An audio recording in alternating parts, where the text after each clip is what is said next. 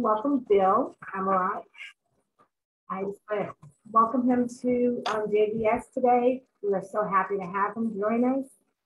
Prior to coaching, Bill has an extensive career in marketing, brand management, consulting, and advertising, several consumer packaged goods, pharmaceutical, and healthcare companies, including Procter & Gamble, Sharon Plow, now Merck, Johnson & Johnson, Panasonic, and Del Monte Foods. Bill is an amazing presenter, and today he's going to talk about the inspiration of motivation on your job search. It's been widely accepted by job seekers of all ages and backgrounds, and we are so excited to have him here today. You'll see why he will be here today and again in the future. Welcome, Bill. Hey, thanks, Lisa. Glad to be here. I recognize some of the names on here, but just making sure either thumbs up or in the chat, you can hear me fine. This presentation came out of after I've been doing this work, which has been for about 9.5 years now as a career development coach. About 5 years in, I realized that I was putting all the information, the materials together for people, and then realized that something wasn't landing. And it wasn't that the tools weren't there, it was how the tools were being used and why. So this whole presentation is related to the whys of your job search. And hopefully there'll be something of value here. I pulled a whole lot of memes off the internet that I'd get sued if I published them, but I can use them in presentations. And they are just representative examples of certain aspects of job search and your own mindset and motivation that goes along with it. So hope this works for you. I will do this for probably 35 to 40 minutes and then take some Q&A. And then I have another commitment at 2 o'clock, so I'll have to bounce off. But if you want to connect with me anytime offline, happy to respond to you there as well. So just to go a little bit into what the agenda is all about, what is your career purpose? And there'll be a presentation that I do next week that's going to go into that in a lot greater detail about aligning your career purpose with your life purpose. Search goals and milestones, any landing strategies, or even potential reinvention that some of you may be going through. What about the job market? What is it all about? And then the rest of it is really mindset related to your job search. So I'm not going to be talking about resumes, LinkedIn profiles, outreach, interviewing skills, and all that, at least not in detail. I'll mention them, but I'm really going to be focusing on what's going on in that conversation and the 6 inches between your left ear and your right ear that's either benefiting you or maybe even hindering you from whatever it is you're going to be doing next. So a little background on me. The majority of my corporate career before becoming a consultant in the 2000s and then a career development coach in 2013 is in marketing, product management, advertising, and new product development. And Lisa mentioned some of the companies. I had my first job as a 2.5 hour. Meeting is being recorded. First job was 2.5 hours every afternoon delivering newspapers. And that paper route was in my family of 5 other siblings until my youngest sister graduated from high school for 18 years, necessary source of income. After college, I worked for General Electric, and then after grad school, started at Procter & Gamble, and then spent a fair amount of time in the healthcare, pharmaceutical industries, and did some other consumer product work after that. Very active in sports, fundraising, community activities. I can still play at a local YMCA basketball. Whoever has either 2 devices on or some echoes that may not serve the rest of the group. Pamela, is that you? I'm gonna mute you here. Okay. And I've been doing career counseling and coaching since the 80s. Ironically enough, I was blessed to have an internship at the Indiana University Business Placement Office, which had 650 companies come every year. And it was like Grand Central Station, 5 days a week, 2,000 students, 650 companies. And I was part of that business placement office. And that's where I got the groundwork for what I'm doing now, clearly with people at higher levels than college graduates.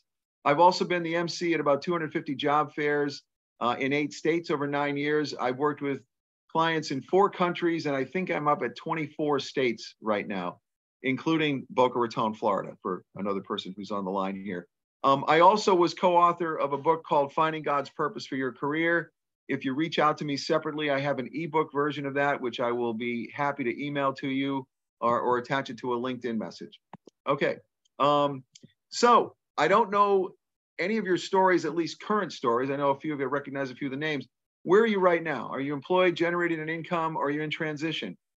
When I talk to people about what's happened with their circumstance, I usually say, have you been downsized, right-sized, reorged, let go, separated, fired, or other things that happen? Maybe you're part of the Great Resignation, or you've had a life event. What happened?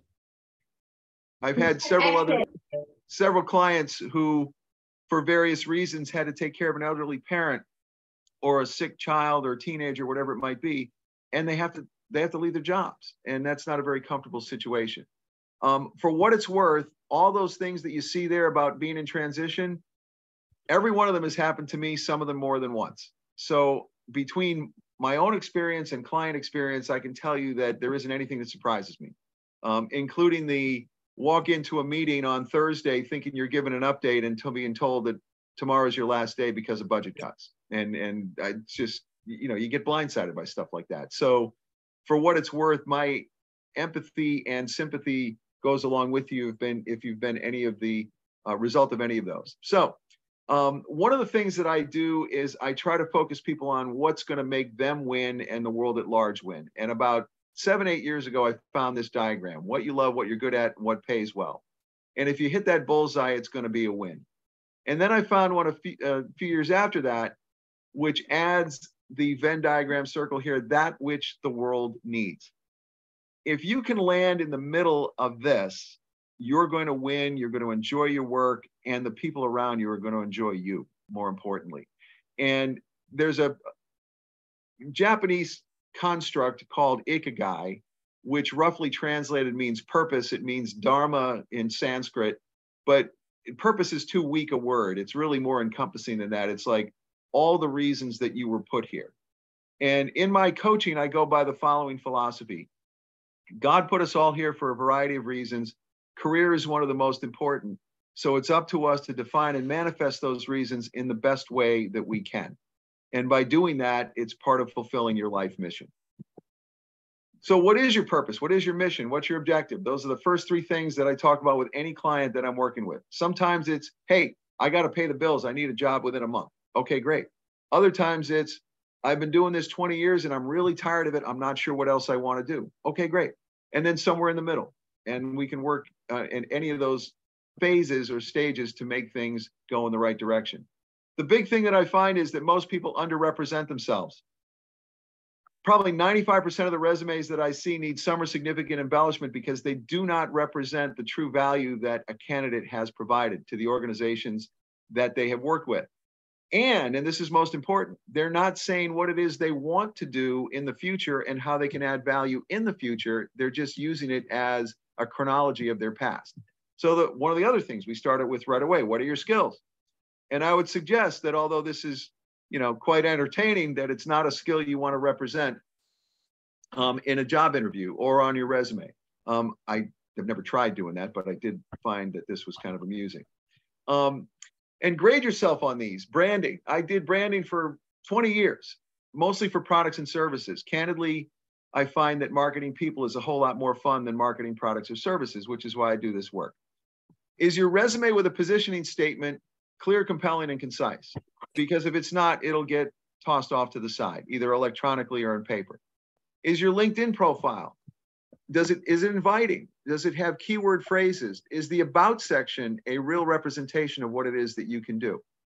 For what it's worth, if you want to connect with me on LinkedIn, we can do that. You can do that either right now or shortly after the meeting. Happy to do that. And if you do, I will send you again a copy of that ebook. What's the branding related to your quote unquote cover letter or follow-up? Those are all really important things that I'm not going to get into any detail about today because the focus of this is a different place. That said, without this, you can't do anything. This is like the foundation of a house. You can't put the studs in the sheetrock if you don't have a good concrete foundation to work from. As far as other milestones in your career search go, grade yourself on these. If your credentials look good and they represent you in the best possible way, are you getting them in front of as many of the right people as possible? Hiring managers, recruiters, networking groups, nonprofits like this one, or anyone else who can provide advice. One of the other things that I work extensively with my clients is how to find the hidden job market, because Somewhere between 60 and 70% of all jobs filled are done through the networking capability of either the candidate, the hiring manager, or the hiring company. And that includes hiring internal candidates. All the job posting that you see represent 30 to 40% of the total job market being filled. Just put that in your back pocket. Okay, is it the right geography? And today, geography is not nearly as important as it was, say, 3 years ago. Why are the roles you're looking for a good fit? Ask yourself those questions as you're putting both your credentials together and your target audience together. Interview approaches, connections, who do you know? Do you have advocates inside and outside the company? Very quick story, a guy I played basketball with for several years in New Jersey, he got a call from a former colleague and said, hey, Jeff, let's get together for a drink. And it was around the holidays. And Jeff said, okay, let's do it. And Jeff had been commuting an hour and a half one way into the city from New Jersey as an executive in the insurance business for over 20 years. So they talked about family, they talked about the old company, and then Jeff's friend said to him, hey, you know, the real reason I called you here is this. I interviewed with this company in Livingston, and they made me an offer. But I didn't take it because I got a promotion during the interview process. I just didn't think it was the right time. But the first person I thought about is you. Would you be interested? Jeff said, 20 minutes from my house, you bet. 4 weeks later, he's in the vice president's chair based on the recommendation of somebody that didn't even work for the company. Okay, so advocates are critical. What does tell me about yourself mean? Anybody want to respond in the chat?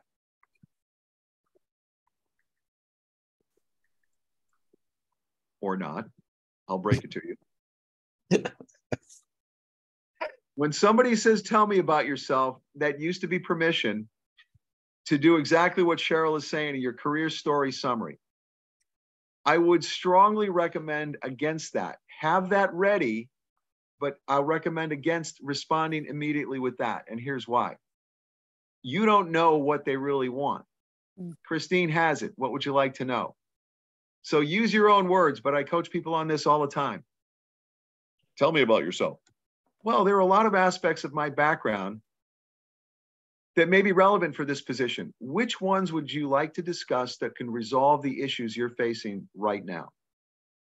You do two things when you say something like that. The first one is this. You tell them that you're there to help. What's going to resolve the issues? What's going to help resolve the issues you're facing right crazy. now? The second thing is you're going to force the hiring manager or whoever it is that you're interviewing with to tell you what's really going on with that job. You're not going to see it in the job description. So when they tell you we have a new product launch in 3 months and we just lost a senior product manager to another company, you know that they're under the gun. Then you can direct all of the accomplishments and the key skills that align with that toward the rest of the conversation. So find out what it is, and Scott has it. What can you do for me? All right, what can you do for me? What's going to be of value? You could go round and round in a circle like a shark around the bait and completely miss the point by saying all the things that you're all about. Find out what they need in whatever way that means. Okay, so interview approaches, tell me about yourself. You can add value by these 5 things, match the skills, match the requirements of the job, et cetera, et cetera. And I'm just going to move on from that. All right, hold on. And make sure that you describe with examples what skills you have. I would suggest not using a stick when you do that, but describe what it is that you can do with specific examples. Closing the deal. How well can you negotiate? How well have you built value? 1 year in college, I came home, didn't have a job. A guy I played baseball with said, why don't you come sell Kirby vacuum cleaners with us? And I did for the whole summer. I sold 12 for the whole summer, 5 in the last week. I thought about skipping my last year of school. Glad I didn't. But here's the story. The whole mantra of that sale was this. You'd walk into somebody's home, you'd do a demonstration to a rug shampoo. Then you'd say, all these pieces of equipment, the rug shampooer, the vacuum cleaner, all the mattress cleaning equipment and the things for the shades and the stairs and everything else, if you bought these separately, it would cost you $1,645. But Mrs. Johnson, you can get this all-in-one Kirby today for $595. How does that sound? If you've built your value up during the course of the interview, it's very hard for somebody to say no at the end. And the value has to be built up in a way that's going to be relevant for them, not just because it's relevant for you. So I would ask by show of virtual hands, how many of you are in sales? And I can't see all of you because I don't have the whole, actually, I'm going to display out here. Virtual hands, I see. Okay, a few of you raise your hands. I'm going to break it to you. You're all in sales, okay? And you are the product and the service. So if you have a more technical background, IT, manufacturing, logistics, all of which I've done at some point in my career very early, but at least I have a point of reference there, and you're not comfortable with the marketing and sales aspects of job search, you need to get comfortable really quickly. And again, I don't know where any of you are in search right now, but I just say that as a general adage in terms of how you go about it. Is your function not in demand anymore? In 9 years of doing job fairs, I saw one web developer and one mobile app developer. That's it. There's too much work for them. All right. You don't see any buggy whip salesmen. When I first came to New Jersey, pharmaceuticals and telecom were all the rage. They're not as much anymore. They're declining or consolidating industries. How many of you have a plan B?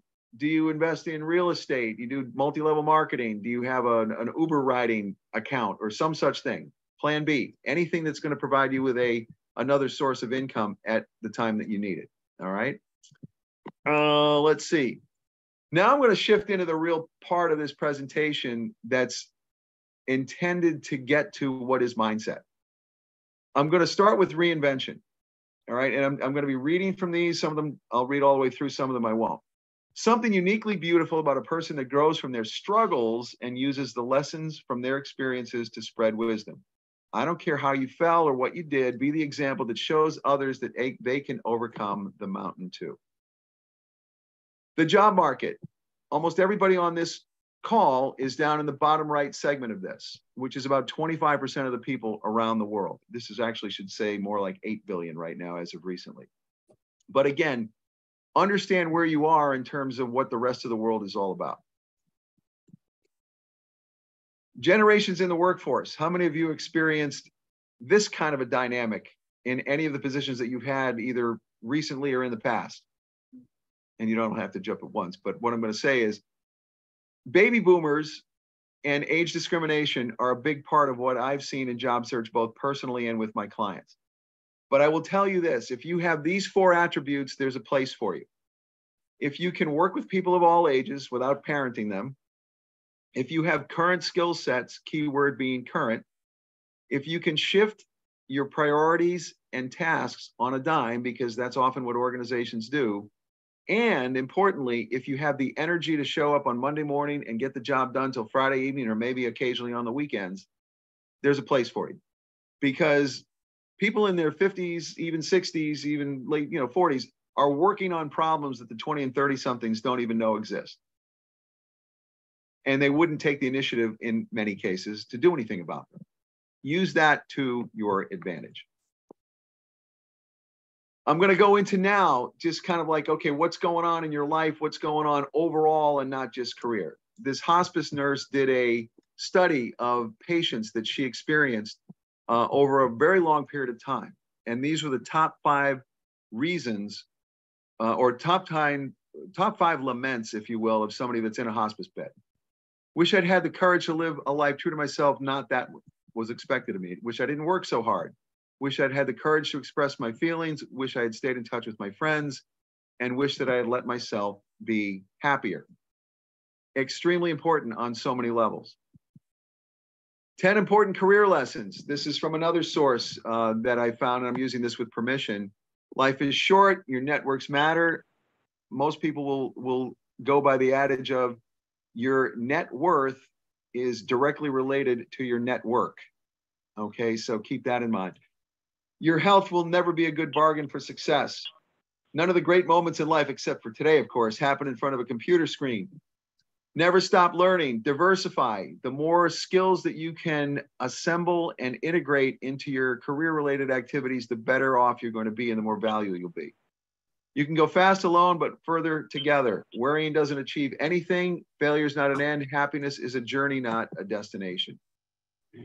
So what will your epitaph say? This is another exercise that I use in the book, Finding God's Purpose for Your Career, and with clients as appropriate. Are you on the front nine or the back nine? If I'm not on the back nine, I don't want to live as long as it would mean to be on the front nine, if you know what I'm saying. I count life by days, not years, because everybody can wrap their arms around 24 hours, years come and go. I would ask you, and I have an app, there's an app for this, by the way. On my phone, I know that I'm 23,000 days. My mother passed away 3 years ago, and I'm almost exactly 10,000 days younger than she is or was. And I say to myself, what can I do with myself, with my life, and contribute to society in the 10,000 days between where I am and where she was in a hospice bed? And I think that perspective will provide you with whatever motivation you may or may not have at this particular moment.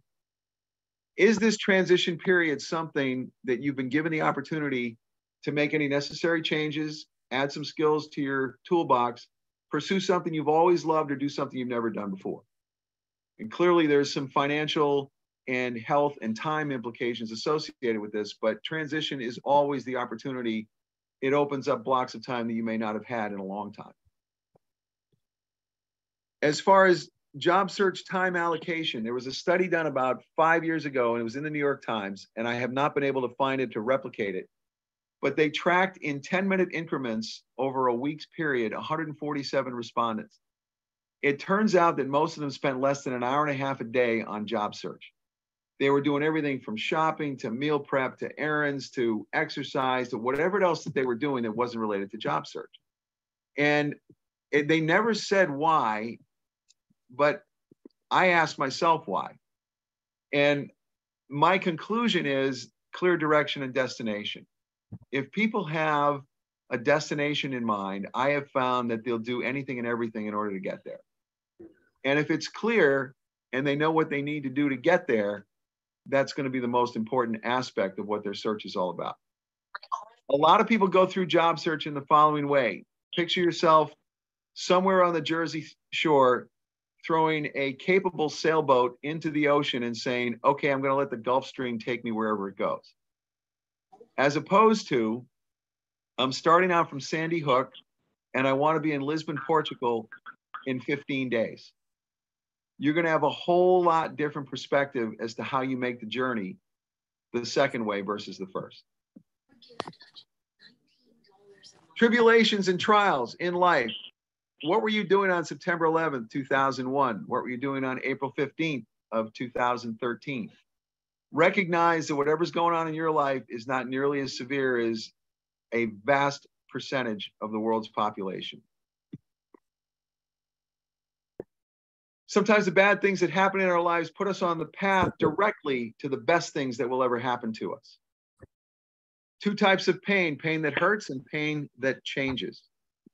People react differently to tornadoes and floods and bad storms like that.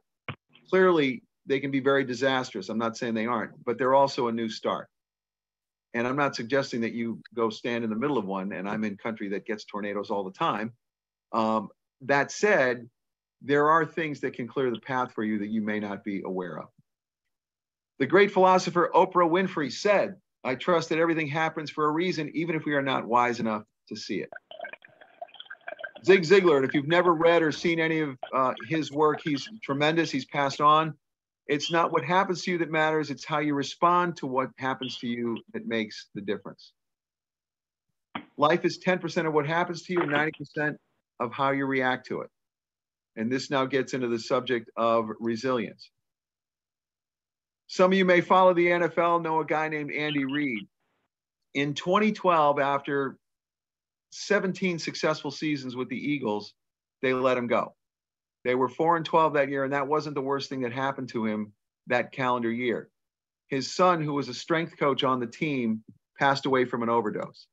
So he lost his son, he lost his job within a couple months of each other. A few days after that, the Kansas City Chiefs called, and they had him come in to interview.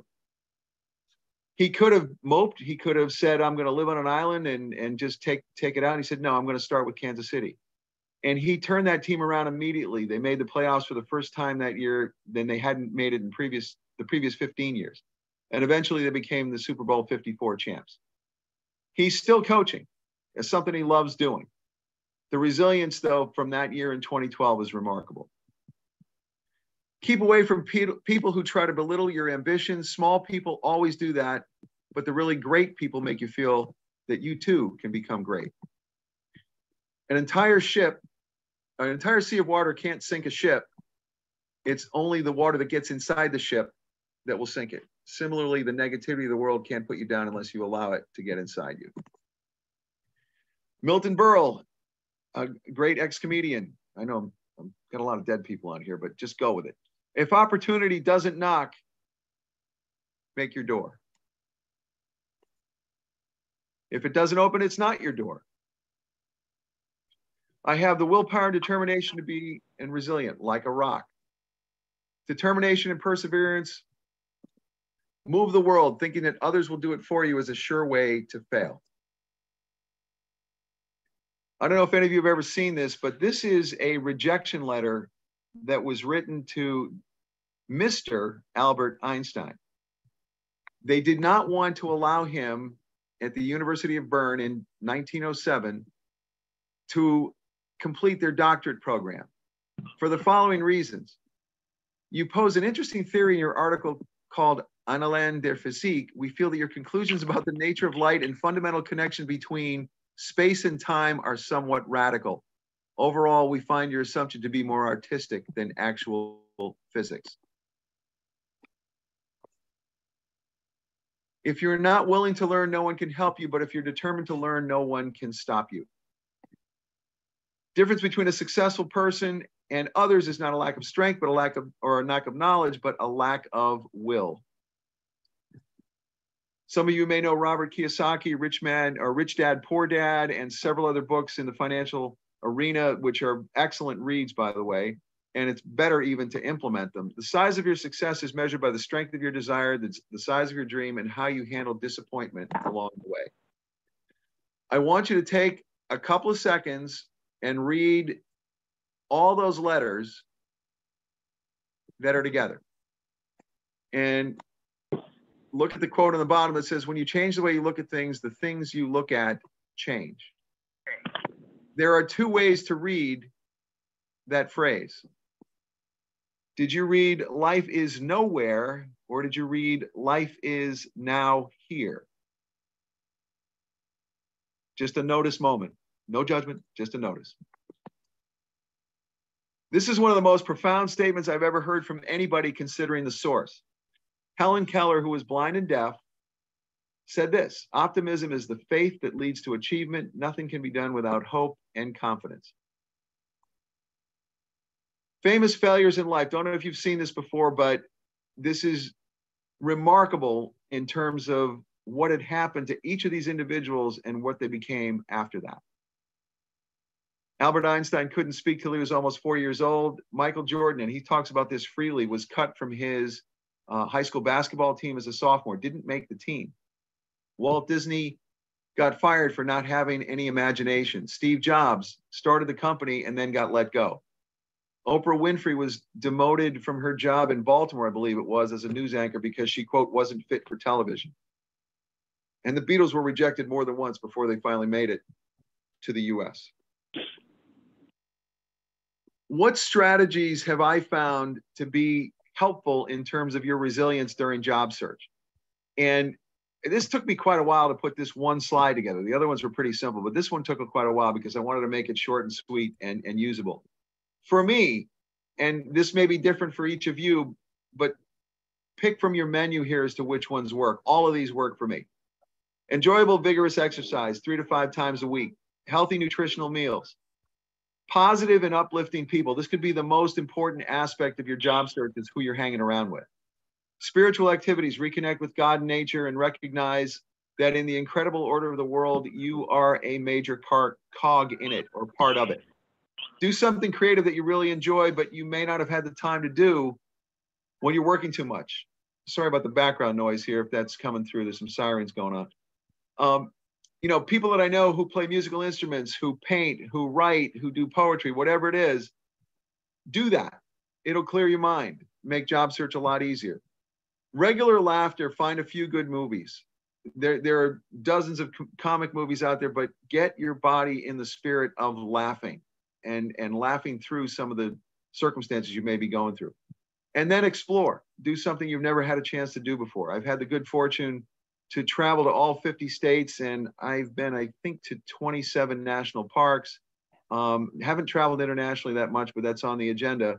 Do something you've never done before, you'll never forget it. Overcoming fear and obstacles. Zig Ziglar, as I quote him again, fear has two meanings: forget everything and run, or face everything and rise. It's entirely your choice as to which one you pursue. When everything seems to be going against you, remember that the airplane takes off against the wind, not with it. If you're ever down in Kitty Hawk, North Carolina on the Outer Banks, it's well worth seeing that museum that commemorates the first manned flight. The struggle you're in today is developing the strength that you need for tomorrow. When someone tells you you can't, don't believe it. It's a reflection of their limitations, not yours. Joel Osteen, also somebody who has very, very positive messages. You can't live a positive life thinking negative thoughts. And whoever the yogi or the monk is on the right, beautiful things happen when you distance yourself from the negative. Some of you may have or have read the book called The Secret. You're a magnet. When you become a magnet of wealth, you attract wealth, health, etc. Health, love, joy. You must become the magnet of whatever it is you want to bring it to you. There's scientific studies showing that we are effectively like a radio transmitter, and we are also a radio receiver. So when you transmit things at a certain frequency, that's what you're going to get back. And if you're promoting despair, anger, frustration, or whatever, that's what's going to come back to you. On the contrary, health, wealth, love, joy, prosperity, abundance, whatever you want to say, also will come back to you. I really like this one. A bad attitude is like a flat tire. You can't go anywhere until you change it. Doesn't look like that vehicle's in that great a shape anyway, but with the tire flat, you're not going to go anywhere. You can rewire your brain to be happy by simply recalling things that you're grateful for, 3 things you're grateful for every day for 21 days. Scientifically proven. Somebody from ancient Greece, I'm going to say somewhere around 400, 500 BC, gratitude is not only the greatest of virtues, but the parent of all others. Profound statement. Still applies today. Gratitude is a powerful process for shifting your energy and bringing more of what you want into your life. Be grateful for what you already have and you'll attract more good. What are you grateful for today? For those of you who have a pen, or if you want to put it in the chat, I'm going to give us 90 seconds. Oops, hold on a second. I'm going to give us 90 seconds to write down 3 to 5 things that you're grateful for. Go.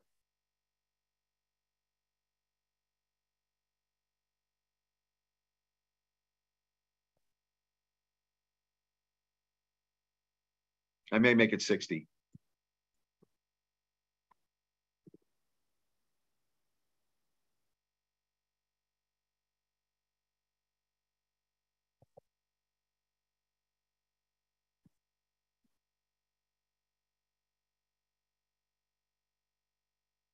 Okay, these are great.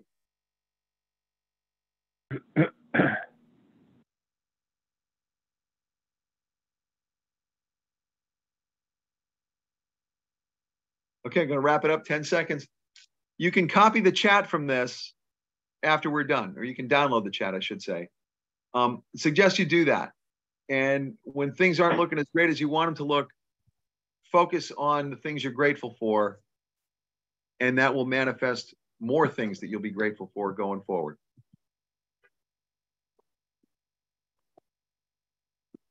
Okay, there's a very powerful Bible verse, asking you shall receive, seeking you shall find. Anybody have the rest of that one? Put it in the chat if you'd like. All right, with no further ado, knock and the door shall be opened up to you. Now to the book of Matthew. Focus more on the people who inspire you than the people who annoy you. You'll get much further in life. And lose others' baggage as quickly as you can, plus your own. That's the only quote of mine actually in this whole presentation. I had to document that. The best day of your life is the one on which you decide your life is your own. No apologies or excuses. No one to lean on, rely on, or blame. The gift is yours. It's an amazing journey, and you alone are responsible for the quality of it.